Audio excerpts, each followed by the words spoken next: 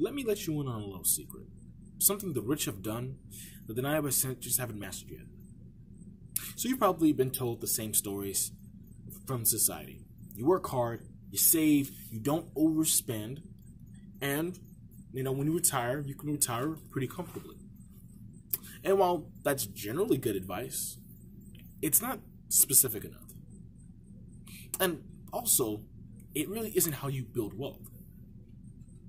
See, what you might think how someone gets rich is they build a product or service, they sell it, or they invest in real estate, or they take some big risk, right? They bet it all on something.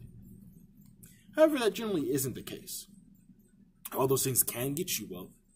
If they do, it's almost tangential, meaning that it's not doing the heavy lifting. And here's why. So say you have a product or service you sell, and you're really good at it. Like, you start to become really successful.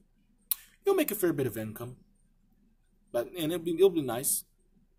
However, there will be a cap, meaning it's going to be a limit on how much you can make. And it's pretty simple. You only have so many hours in a day, and there's only so much work you can do. So even if you're making good money, it'll probably always stay good money. See, what you have to do is leverage other people's labor and time. Once you do this, have other people put in the work for you, you can start to actually amass some wealth. And once you do this enough, you'll be pretty set. However, there's really a step above this. It's kind of the true secret. See, the true secret isn't this, because this is something you can find in 100 articles. The true secret is getting everyone else to believe that you work for it in the same way they did.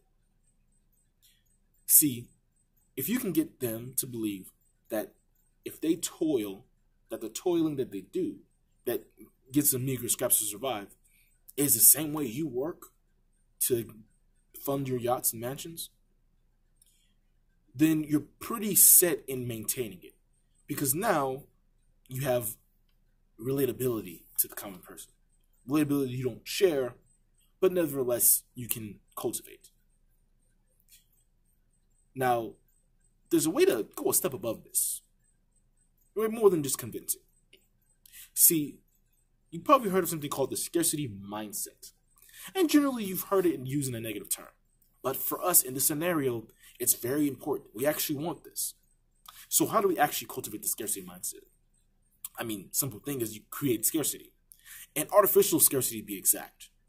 So what you do is you make resources hard to come by, even though they're really relatively available, like food and water.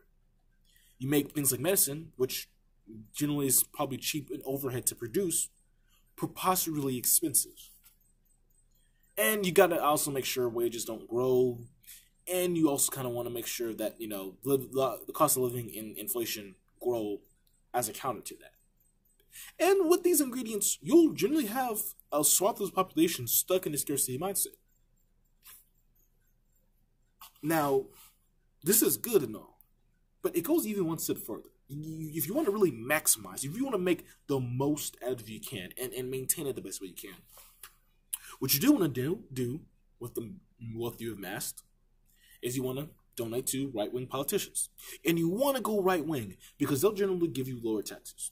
But what they'll also do is once they get into office, they'll neuter every social program that there is. And they'll usually slash funding for that too. Those both go hand in hand. Then they'll increase government spending. That doesn't change because obviously you got to increase military spending. So once they increase that, and once those taxes increase, because there's only those who pay for it, you don't have to worry about it going to you. It goes to everyone else. So now, when they're struggling just to get by, they had to lose even more money, and because they don't know where to look for it, they'll point their finger at the government, and they won't look at you.